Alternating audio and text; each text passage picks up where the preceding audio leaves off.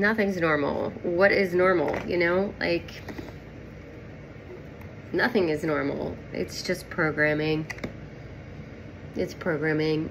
And like, honestly, everyone's in it for their own agenda, really. Or they're made to think that they're in it for everybody else's agenda. So that's where like the healing comes in, is to break free of, you know, the things that don't serve you and release them. As I'm sitting here, like, kind of actually like blow drying my hair and putting makeup on, because I feel like I haven't done that in a while. I've been trying to do the self-care thing, or I've been neglecting the self-care thing. And I got to thinking, you know, oh, as we age, we want to look younger. But when we're young, we want to look older. So I guess as an older, wiser version of me, it makes me sad to see young, beautiful girls, you know, who don't have the wrinkles, and they're just beautiful skin, and, you know, they're trying to look older, like older, and it really takes away from their natural beauty that goes away. And I mean, we age, right? So then it's harder to, it's just harder to feel youthful and young as we age. So that was me. I was always trying to look older, be older, you know, with the fake ID, yeah, that was me with my fake ID. We won't even go into that story. I have so many stories to tell you guys. I really lived a very interesting life that's brought me to a path of authenticity, vulnerability. You know, I don't have material things. I've chosen a path of healing, of spiritual growth, of helping others. I mean, I am struggling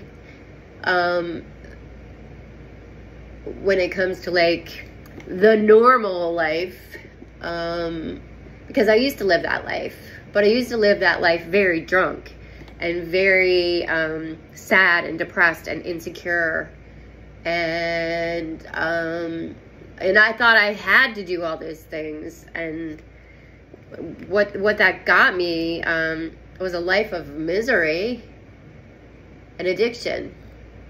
Misery and addiction. And trust me, like, you don't see it coming. Like, you don't see it coming. Where, you know, you're young and partying just feels like it's fun, right? Oh yeah, partying is fun. It's fun to party. Yeah, of course it's fun to party. But let me tell you what. It's progressive. It is, it's like putting poison in your system, because it just has so many effects. And, you know, you don't know if it's you until you know it's you. And then you might know when you're young and not really face it, or not really do the work. The work is the healing work. And so I think, like, when I say this with a very genuine heart, is that you can freaking party sober. And it is the best partying, in my opinion, that you will ever have. Because it's the real you. You will remember where you were, what you did, who you were with, you know, why you didn't like it, why you chose to leave, or why, you know, it was really awesome, or why maybe, hey, that wasn't right, so let's try something else. New experiences, partying sober, trying like different NA beverages. I've been experimenting with different NA beverages, and it's fun.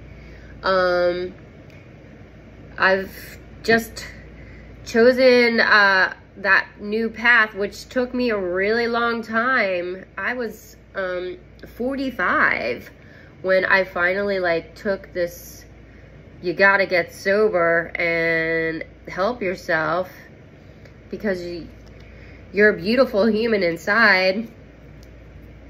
You're a mom, your daughter, your sister, your friend. You know, you do work, and I wish I had gotten it sooner, but it's God's time. It's not my time. It's God's time.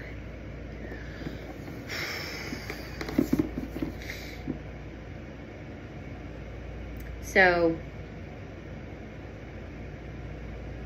let's get down, get funky, get loose, sober. I actually might do a dance party, start hosting a dance party, sober dance party on Zoom on Saturday nights, because now I have Saturdays off. So, I've been doing my own hair, so it's pretty wild. Pretty wild. I actually blew it out, so I'll put some product in it. Bye.